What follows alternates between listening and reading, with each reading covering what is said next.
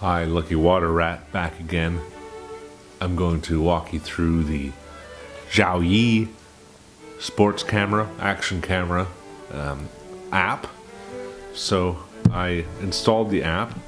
It was tremendously difficult to find the app and then download it onto my phone. The app had to be side-loaded. It's not available on the Play Store, so that's a huge wind-up, and it's going to be very difficult for some less technical people to do that. Also, the original app was only in Chinese, and the updated app is available, is automatically in English. I don't know how that worked, but side-loading an app from China is, I have to say, a little bit nerve-wracking, but it seems to be totally legitimate, so that's fine. So, when you open the app, it's searching for the camera. What you need to do is you need to turn the camera on, and you need to then turn on the Wi-Fi by holding down the Wi-Fi button on the side for a while. There we go. So now the Wi-Fi is on. I don't know what this button does.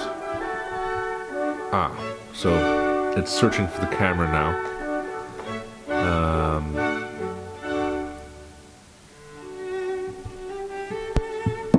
So it didn't find it again.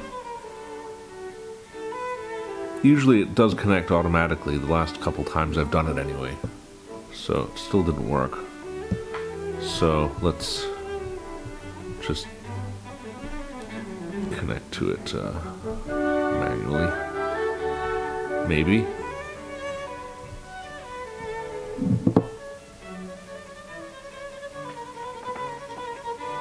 It's oh, here we are. Is it this one? Oh, this is the one that it's called, but for some reason it is not working.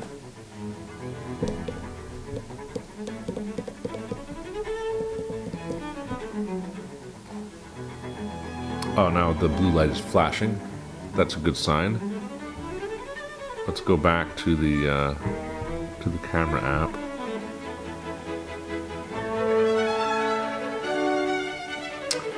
All of these cameras with Wi-Fi are sort of dodgy to connect to on the phone.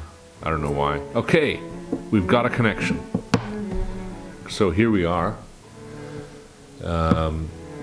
The latency actually seems to be less than the GoPro on the GoPro app.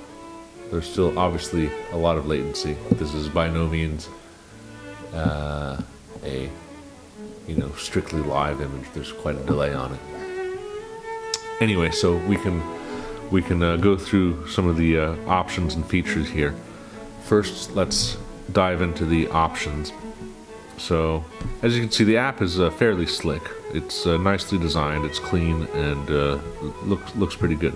So, video quality, high, normal, low. Timestamp, on, off, date, time. Resolution. So, it can do 1920 by 1080, 60 frames a second. It can do 30 frames a second, 48 frames a second, 24 frames a second. It can do 1280 by 960, which is 4:3 at 60 frames a second, or 48 frames per second.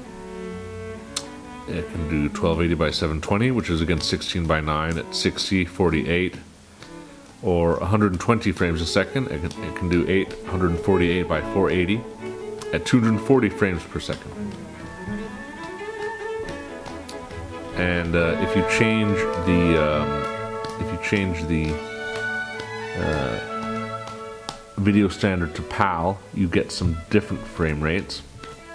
You get 50 or 25 instead of 60 and 30 frames a second.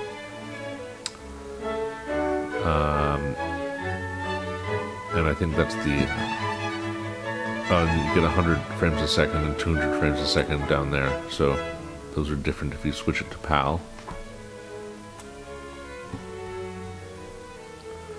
the metering mode, center, average, spot. So the video, it can only be 16:9 at the high resolution. If you want 4:3, then you're stuck with a 1280 by 960 resolution. This is a little bit unfortunate because the photos are all 4:3, from 16 megapixels down to 13, 8, and 5 megapixels. They're all 4:3, so it's a little bit of a shame that the full HD resolution videos are not available to be recorded in the 4:3 aspect, because some people like that. The default photo mode, you can have these self-timer, time-lapse, or burst. And there's some other stuff. The one very interesting feature, if I can find it, where did it go? Lens rectification. So that means the camera has a fisheye lens. It says that it's 155 degrees diagonal field of view, so it's very wide, and you've got a fisheye projection, which means lines are curved. But you can turn this on, and let's go back to the picture. So I'll point this over here, so you can see the lines are straight now.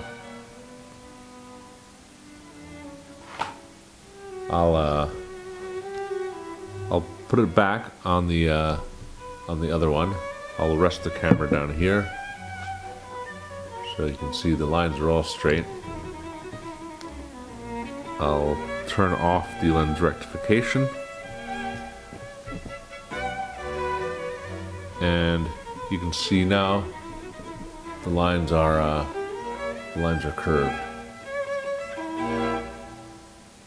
So that's a very, very nice feature. It's doing some real-time remapping of the lens of the pixels into traditional rectilinear projection.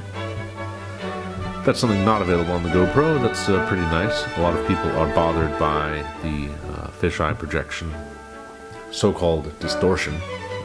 So that's a really nice feature. The other options are fairly standard. Auto power off time and Wi-Fi settings. You can set your password and your Wi-Fi hotspot name and all that stuff. So the main things to consider here are the resolution available in the video and photo, and the handy lens rectification mode. Now in the app, if you want to take a photo, you can just do that. And if you want to take a video, you can see if you switch between photo and video, it goes between 4:3 and 16:9. So it's cropping for the video. So yeah, if you want to shoot a video, press record. Sometimes it's a little bit flaky. That's not surprising. Most of these types of apps are not always perfect, but it seems to work pretty well.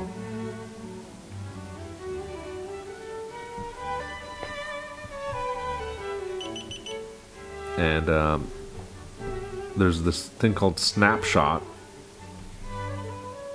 I don't know if you can read the resolution here. It says 640 by 480,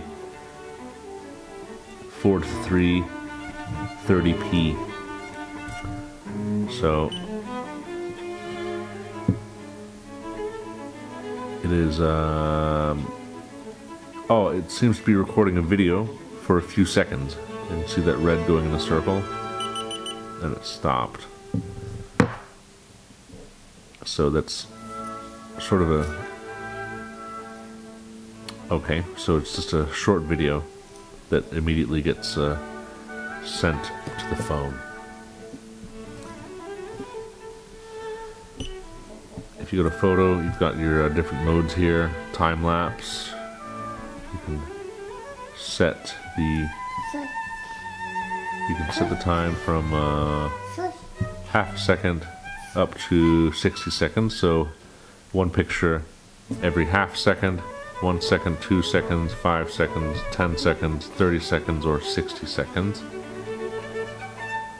You can do bursts, 3 photos per second, 5 photos per second, 7 photos per second, or 7 photos in 2 seconds. And you can have self-timer of 3 seconds, 5 seconds, 10 seconds, or 15 seconds. So that's about all, I think. You've got your connection status, camera battery, phone battery down here. Looks like my camera battery is just about finished, so I think it's about time to wrap this up.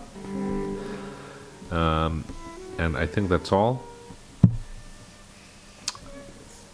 Anyway, the app seems to work really nicely. The auto connection to the Wi-Fi does seem to work pretty well. I have other cameras where it works worse than this, so that's nice to see. And overall, the image quality does seem to be good. I haven't had a chance yet to shoot this during the day, but the video quality seems to be more than adequate, and the photo quality seems to be pretty okay also, although it's a little bit soft at the edges from what I can tell so far. I'll be publishing a more thorough review of the video and photo quality very soon. Stay tuned. This has been a Lucky Water Rat review. Thank you, everybody.